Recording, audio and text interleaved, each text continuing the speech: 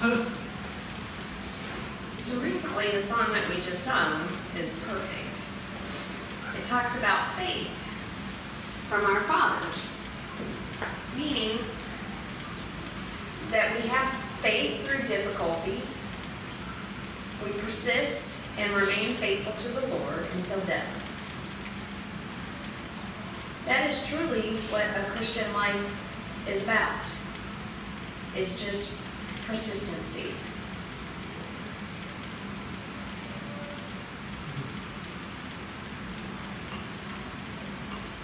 You know, those that are not Christian just kind of go through life sometimes.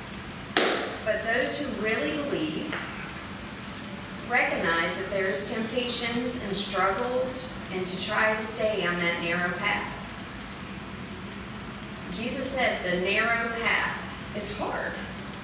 It will not be easy. But some people tend to say, oh, life is good. It's enjoyable. It's perfect. But we need to check our hearts and make sure we're saved. You know, over the years, yeah. You know, I ask that. I've been faithful to the Lord. Yes. I don't want to fall into sin. I need to stay faithful. And that's not easy. Because we face temptation. The world around us influences us. And we just are of the flesh, a sin nature, and we struggle. So I'm going to tell you this story that I read several years ago, and I was really touched by it. There's a boy and a girl. They had met each other and liked each other. They decided to date, and then they introduced themselves to each other's family. And they all seemed to be a very strong Christian family. They would all go to church on Sunday together.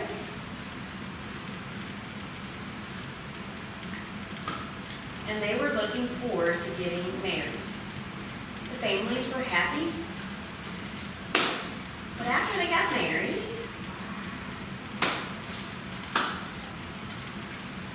the wife now discovered that her husband was into porn. It's a true story. That's filthy videos, you know, filthy magazines. And the wife said, what are you doing? And he finally confessed that he struggled with porn growing up. His parents didn't even know. And so the wife says, hey, why don't you try to go get some counseling to help you manage or control that? You know, go to counseling, and when they were finished, or when he was finished counseling, he still was involved in porn. But the wife said, I thought you were going to try to stop. He says, well, I really don't want to let it go. You understand, as a Christian, that is something you should not be doing. Are you a Christian? And he kind of shrugged his shoulders. But the wife stayed with him. She loved him, and he loved her, so they remained married.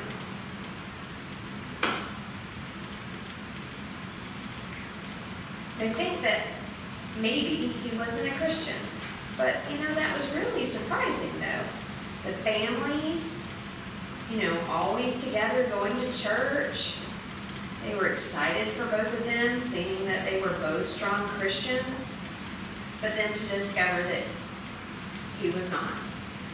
So we should ask ourselves, you know, am I really saved?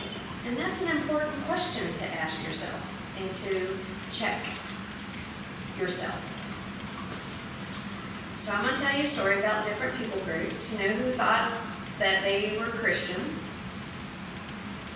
So I'm going to give you an example, and I'll show you some pictures.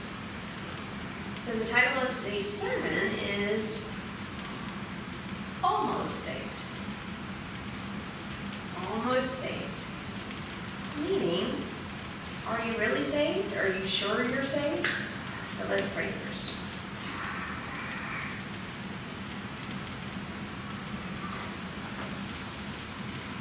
Father, I pray, before I came, I was a little nervous because this is a very serious discussion.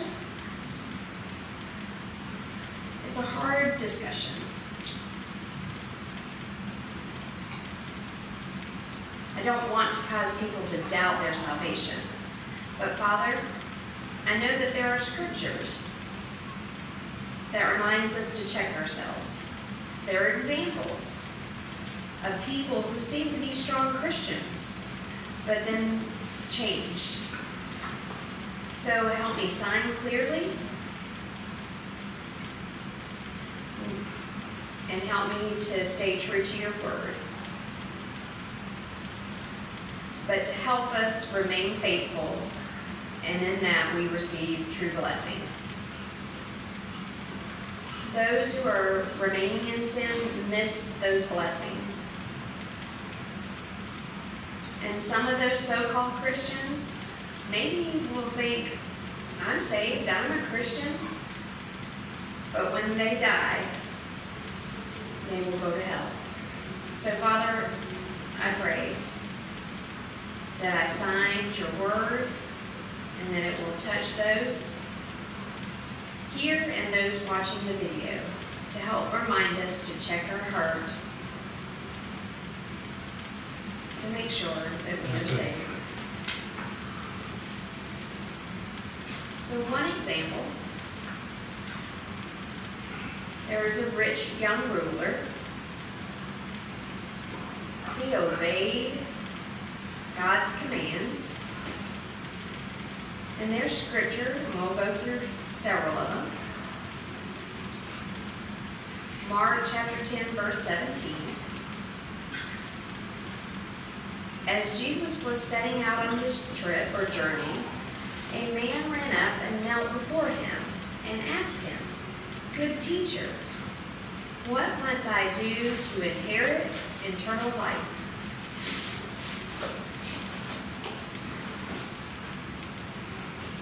Verse 18 said, and Jesus said to him, "Why do you call me good? No one is really good except God alone."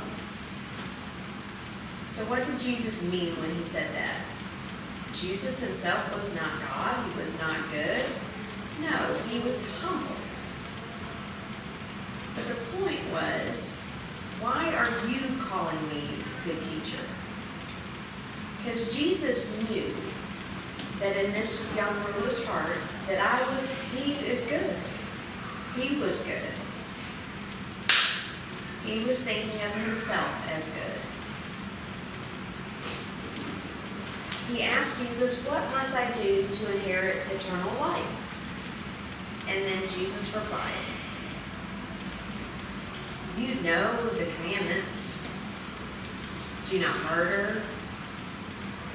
Do not commit adultery. Do not steal. Do not bear false witness. Do not defraud or deceive. And honor your father and your mother."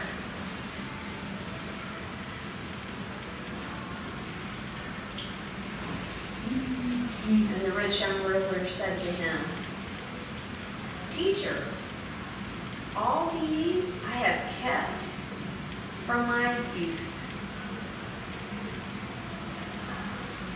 So it's true. The person who trusts in Jesus for salvation, they do have faith. But how do you prove that your faith is real? You notice it in people's works. After they've been saved, you notice what they are wanting to do for the Lord. They want to do things for their neighbor to show their love for God. And they do that out of thankfulness for their salvation. And that shows that their faith is true.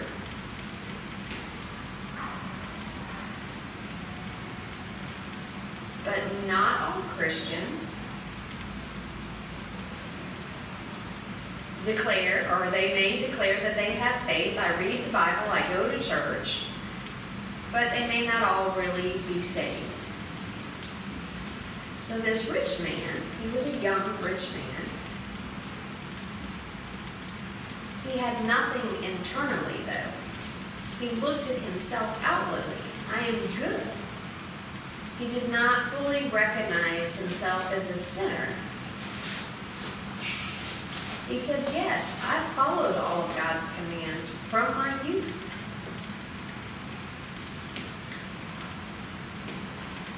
So let me show you the next scripture first. Or the next scripture. James 2. So also faith by itself, if it does not have works, is dead. That's what I was trying to make the point of, and I forgot to show you the scripture. But Jesus, looking at the young rich ruler, knew that he just wanted to see himself as good. He didn't have love for his neighbors, just love for himself. So Jesus replied,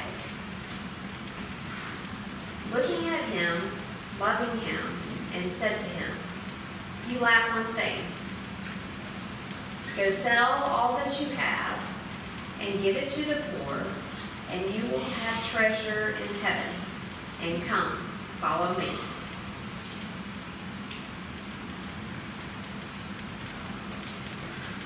Yes, I will follow you. I sell everything. I've already done that. Did he reply?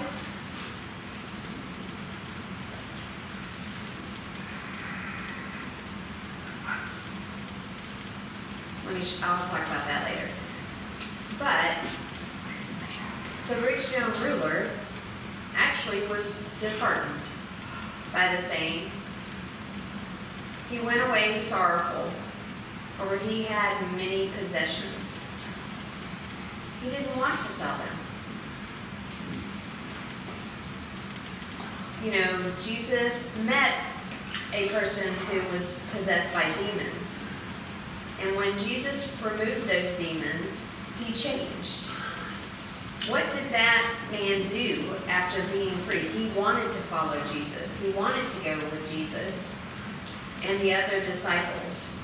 He wanted to, and Jesus said, no, go tell what I've done for you, or what's been done for you. So he left to go and tell that.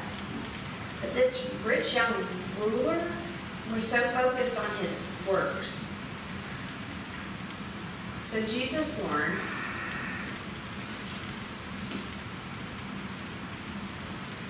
you should strive to enter through the narrow door.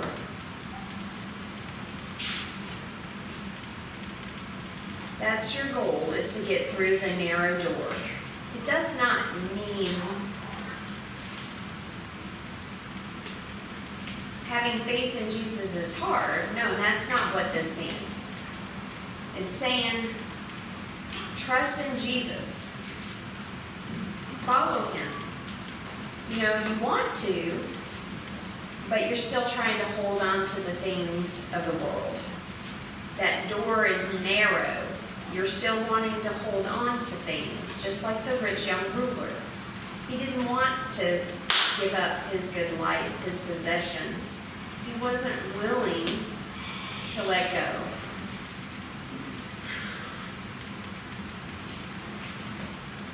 I read a book last year, Every Road Leads Home, and it really shocked me. His name is Schaaf. He grew up here in Winston-Salem in the 1940s. He joined the Air Force, and he was in World War II. He was a pilot. He crashed near Brazil. He found a way to survive and avoid the enemies and to be avoiding being captured with the help from people who lived in Brazil who were feeding him. And he successfully made it back to America safely. And when he got back, he felt this longing about his life going forward. So he went to the university. He graduated. And in this book, he said, I heard a voice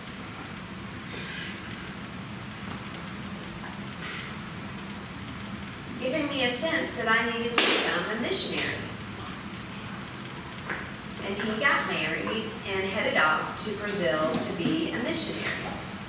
I was excited. I was reading through this book, and I was curious about his salvation experience. How did he understand the gospel and where his motivation came about preaching?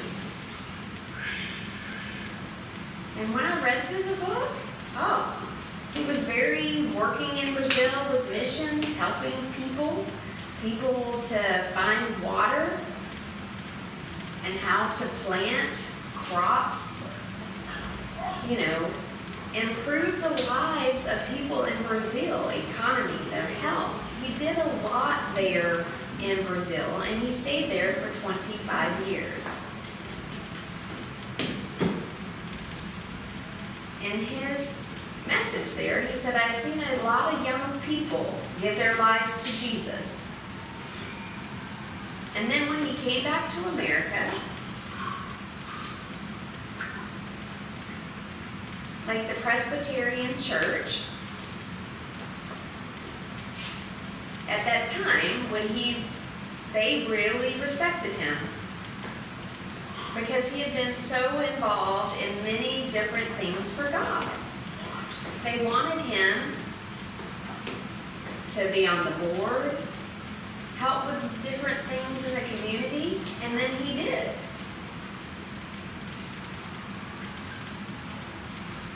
He did home missions, helping those who were homeless.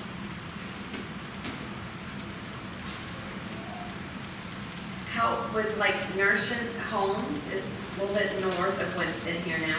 He was involved in many different things, and people were very impressed. They wanted him to become a leader,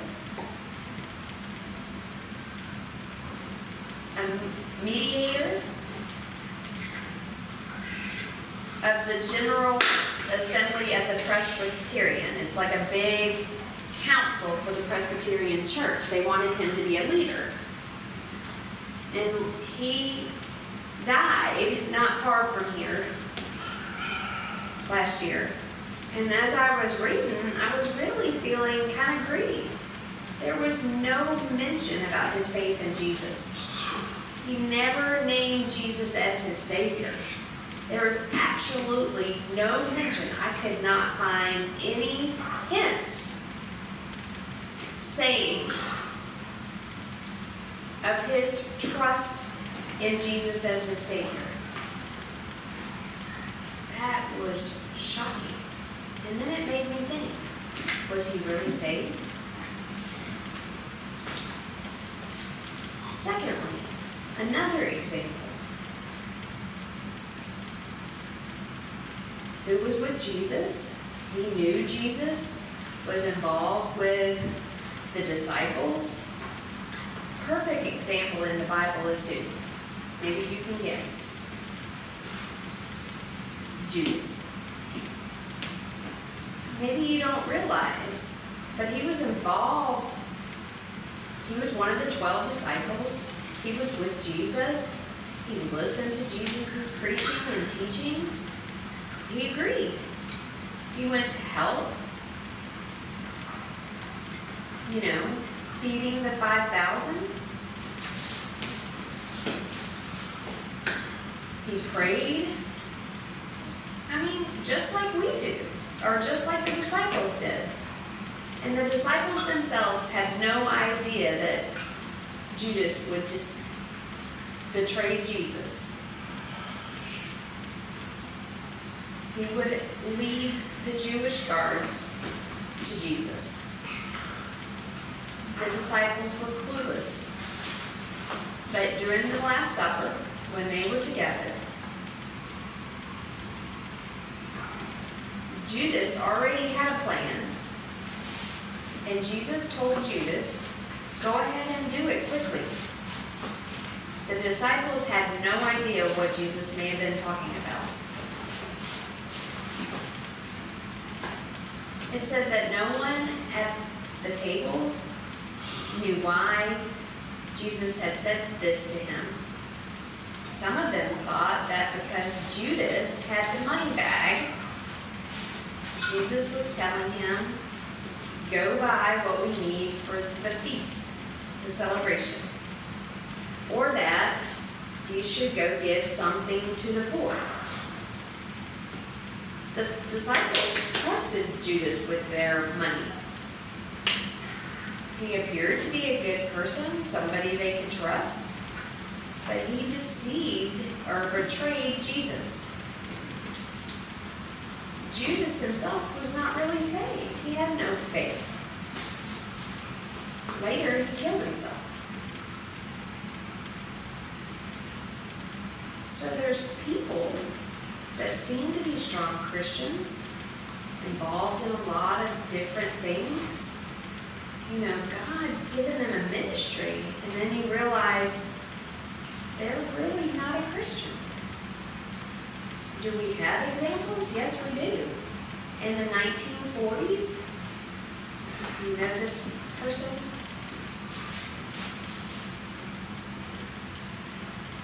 Billy Graham is here on the right in the picture, and Charles Templeton. Charles Templeton was a preacher.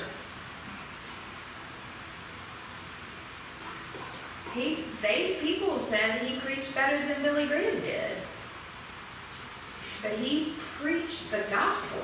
People would come. People were saved under Charles Templeton's preachings. He established Youth for Christ.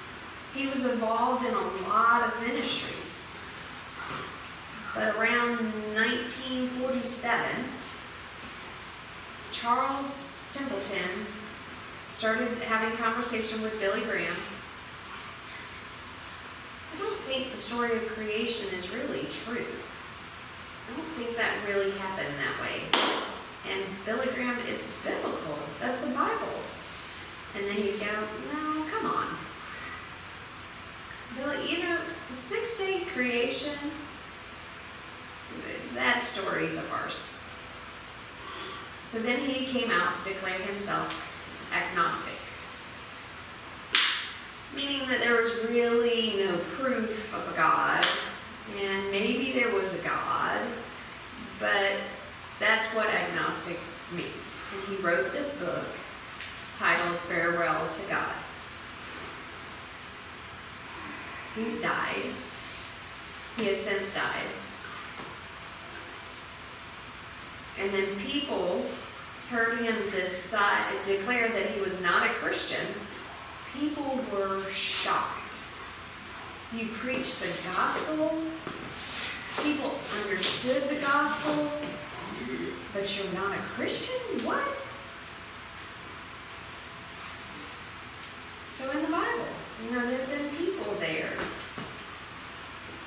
Like Alexander himself, who supported Paul. He changed and went against Paul. There's different things, there are different people in Scripture.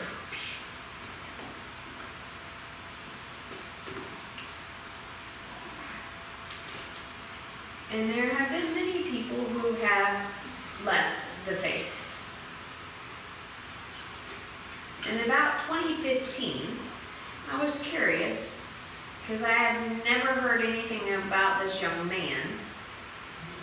I hadn't heard about him in a while. He'd written a book. People thought very highly of him. And maybe you've heard of him named Joshua Harris. And I was checking because I hadn't heard his name in a while. And I was shocked. He declared he was not a Christian. He supports the LGBTQ community.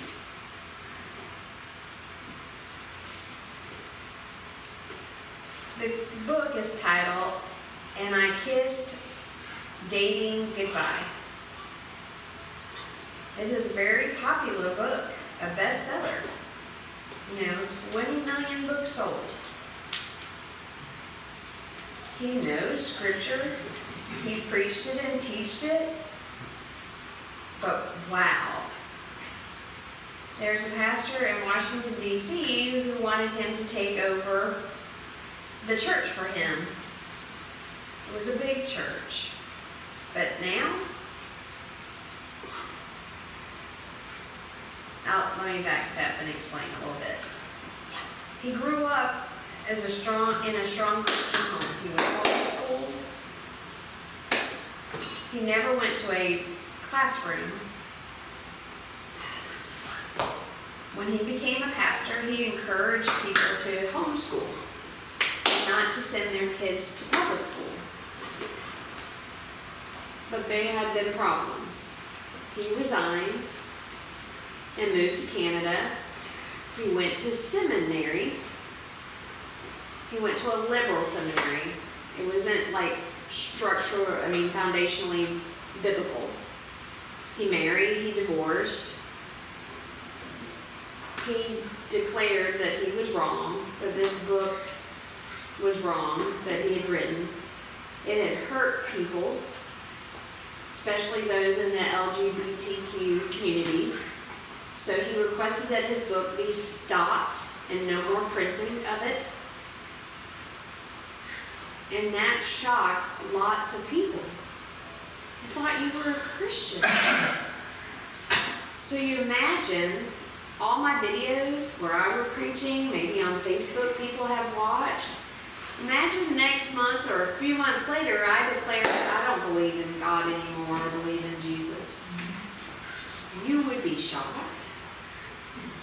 Brad, I thought you were a strong Christian. You would be shocked, right? You know, I resigned as a pastor from Pinedale, and I took off. That's the same thing of what these people did to the people that knew them. It was very shocking. So what about you and I? I'm a Christian. I read the Bible. I go to church. I believe. But let's hold on to that. I need to give you this third example. You know the story of the 10 virgins? 5 were wise and 5 were foolish. One of those that were foolish, or the group of those that were foolish, y'all know the story. All of the 5 wise virgins and the 5 foolish virgins all had the same responsibility, to light their lamps when the bridegroom came, to take them to the celebration for the wedding. That was their responsibility. This is a parable that Jesus told. And the 5 that were foolish is because they were not prepared. They did not have extra oil. So when the bridegroom finally arrived, their oil had gone. They had no ability to light their lantern. And the foolish said to the wise, "Give us some of your oil, for our lamps are going out." The wise virgin says, "We can't share our oil with you. We need it. Go buy yourself some oil." So they left to go find some oil, and when they came back to join the wedding party, what happened? Afterwards, the other virgins came also, saying, "Lord, Lord." You know, they had already gone through the door of the wedding celebration. It says, "Lord, Lord, open to us." But he answered, "Truly, honestly, I say to you, I do not know you."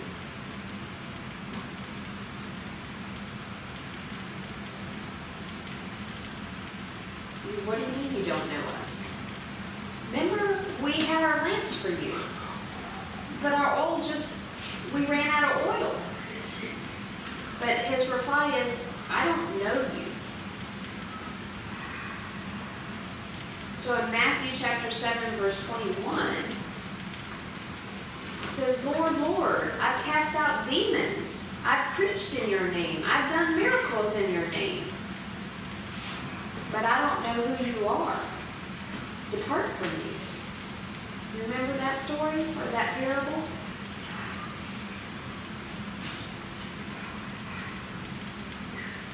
I was reading where a pastor was trying to explain to a woman.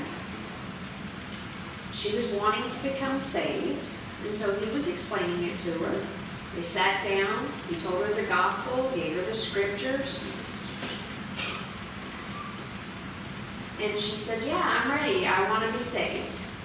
So give me all of the names. She says, your list of names of the men that you've slept with as a prostitute. You know, that was her business. She was a prostitute. She was like, oh no, I'm sorry. I want to keep that because I still need to earn money. I'm not going to give you the list. And the pastor said, you're really not prepared to be saved. Oh, yes, I do. No, you're not ready. You're not ready to repent and give your life to the Lord. It's the same as the 5 foolish virgins. They were not prepared.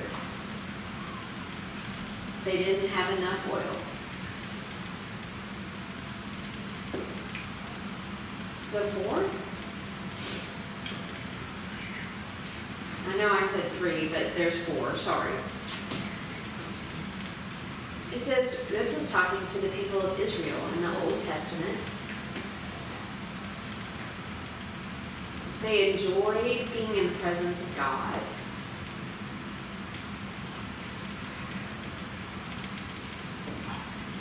It would look like today, being a Christian, being in prayer, enjoying Bible study,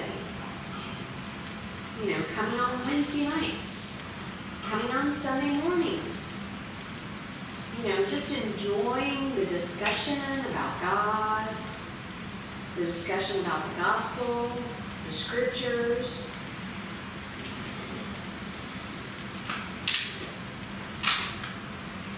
And so it says, this is God speaking, yet they seek me daily and delight to know my ways, as if they were a nation, talking about Israel, wanting to follow, that did righteousness, and that they not forsake the judgment of their God. They ask me righteous judgments to help them, and they delight to draw near to God. It sounds like the nation of Israel were strong in their faith in God and in their communion with God, that they knew deeply and trusted deeply in God. And so Israel came back to ask, why have we fasted and you see it not? Meaning, you know, we fasted. Have you not seen me for fasting? And I pray for protection, for food, for illnesses, for war. I fasted. Did you not see me fasting?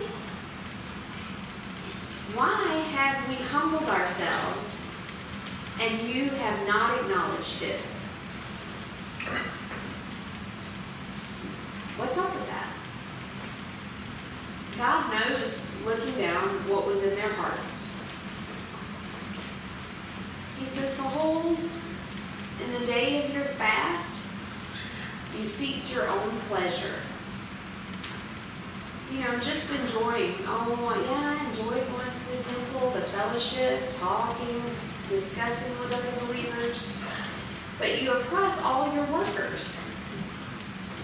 Meaning that you have the good life, but you're using others, taking advantage of others. That's it, being hypocrisy. It's like, oh, I look it, but internally I am not.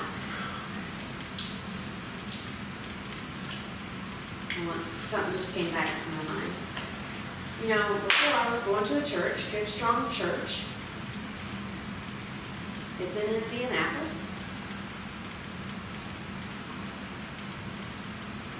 There was a gentleman there. He was the assistant pastor. He was very knowledgeable in biblical theology. We believed the same. He was a young man, very active, teaching. It just felt like we had this fit, you know, that I liked him. And then he disappeared. Where did he go? I asked. Oh, he's strayed. He's left.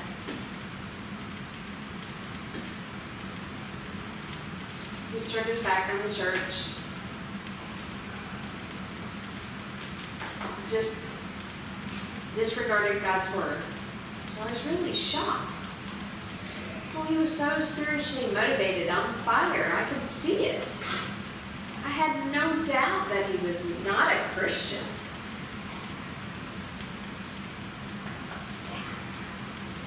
That really was surprising to me. So many will have a profession of faith. We profess, yes, I believe in Jesus Christ. I believe he's my Savior. Yes, praise the Lord. We all do that. All Christians should profess, right? Whether you're a true believer or not, Christians should profess their faith. And then there's possession of faith. What's the difference? Profession or possession? Possession means there's nothing on the inside, or there's something on the inside. Those who truly believe, have a profession of faith, have Jesus on the inside. But that is less than those who profess a faith in Jesus. That's the reason why Scripture says he does not know you. You know, there's different denominations, very liberal, supporting of many different things. There's not preaching truth. You know, talking about God's grace. No, they disregard it. Me and my wife and children went to a church. I thought it was a good church. And when I entered the church, it was so different. They were singing about a good, wonderful God. You're a good people, blessings, just all feel good. And I'm like, but are we going to mention sin, about God's mercy? Nothing. People were just smiling, blessing each other, thinking each other was good. There was no true gospel. You know, that it was just there to be yourself and receive blessings. There was no connection there. If I would sit there and say, I know that I'm a great sinner and that Jesus saved me, they may have been just thought, oh, wow, that's really strange. So the possession of faith, those who have true faith, it is very few. There are many who will profess that they have faith, but their lives will not show it. It will not be a possession of faith. But Jesus teaches us to check ourselves, and Paul wrote about it to the people of Corinth. He says, examine yourselves to see whether you are in the faith. Test yourselves. Or do you not realize this about yourselves? You know that Jesus Christ is in you? Test and check yourself. Unless, indeed, you fail to meet or satisfy the test. So what does the Scripture mean? You can talk it, but the walk is not there. They need to match. Meaning, I want to do things for the Lord out of thankfulness that you saved me a sinner. You know, like children. They want to do things for their parents. You were good for me. What can I do for you? What can I do? It's just like God. God the Father doesn't need us. But out of love, we want to give him something. We want to help be involved in things. That shows love for the Lord. Do you satisfy that test?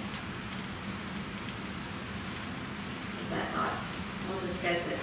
There's some scriptures. When you fall into sin, get back on track. Come back.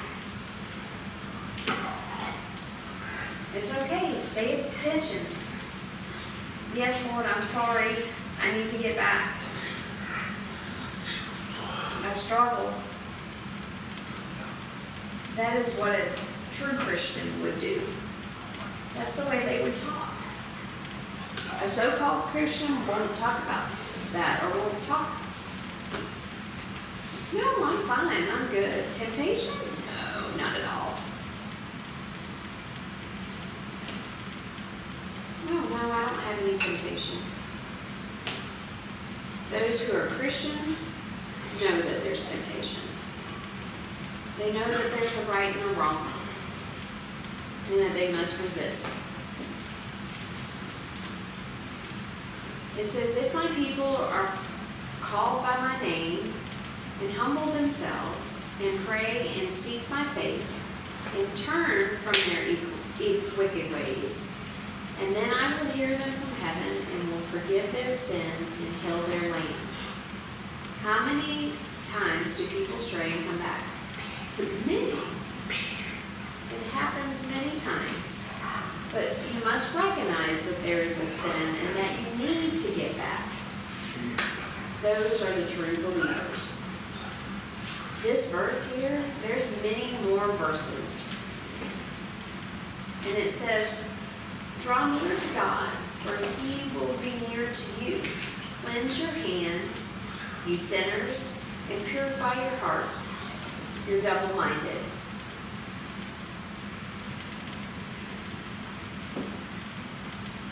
And it says, for those who I love, talking about his people, God's people, those that are true Christians, those who I love, I reprove and discipline them. So be jealous and repent.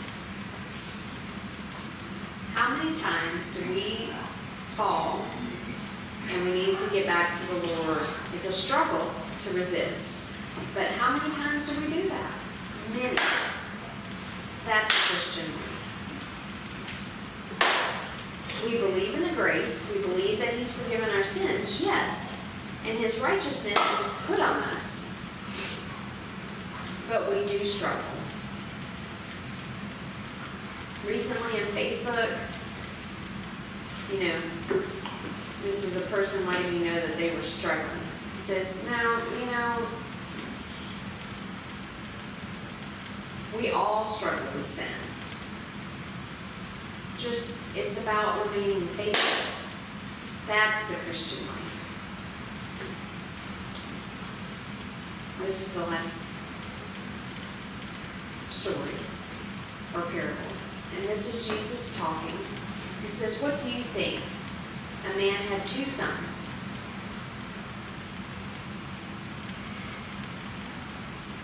And the father went to the first and said, son, go to work in the vineyard today. It's the grapes, to make wine in the vineyard today. And the son answered, I will not. I will not. But then afterwards or later, he changed his mind and went.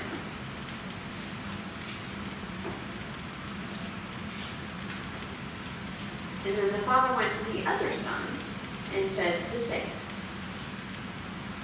Go work in the vineyard today. And the other son said, I go, sir. But he did not go. So the question was, which of these two did the will of his father? And father, which one? It says the first. He rebelled. He didn't want to. But then he was sorry and he went to work. That is a Christian. We will struggle. We know that we will fail. Thank you for the forgiveness, Lord. And we continue to try to stop. It's hard work. It's progress. That is the Christian life. Not that, oh, I'm perfect. I study. I know the Bible. I love the Lord. Jesus, wonderful, singing, being involved in Bible study, coming to church, just doing all the check marks. And, saying, oh, no, I'm good. I don't struggle at all. Is not willing to open, willing to admit, still trying to hide the sin. Not willing to admit that sin is a struggle. It's about the works. Joshua Harris is an example. Charles Stapleton and Judas. Judas appeared to be a good man.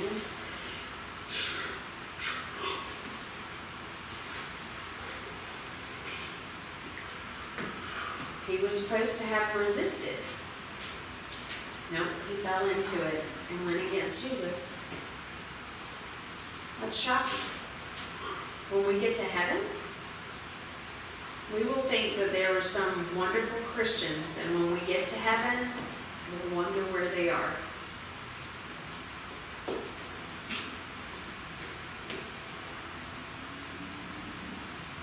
Others who might have struggled with sin, we know that, we can see that, they'll be there.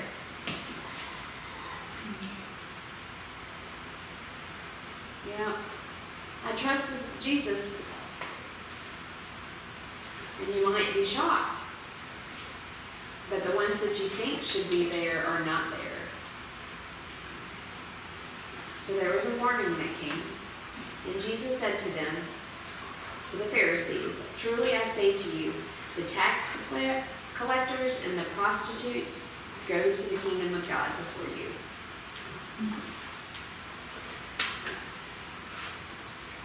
The Pharisees, no, they're just prideful.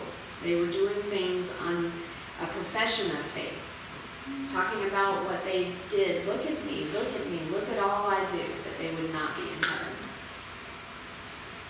So let's pray. Father, we're so grateful, Lord, for your word. You just tell it to us straightforward.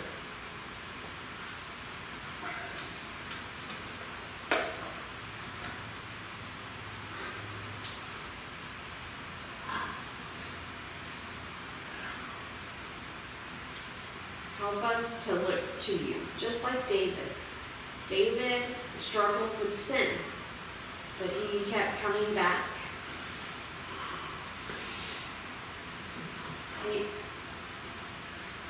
In Psalms, you can read it. He struggled, but he kept focused. And that's the Christian life. Thank you for your grace and your mercy on us. And we pray that we will wake up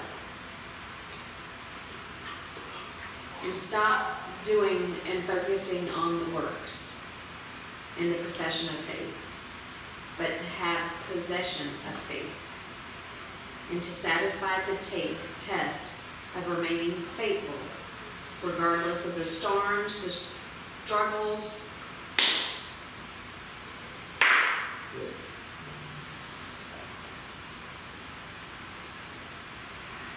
In Jesus' name, amen.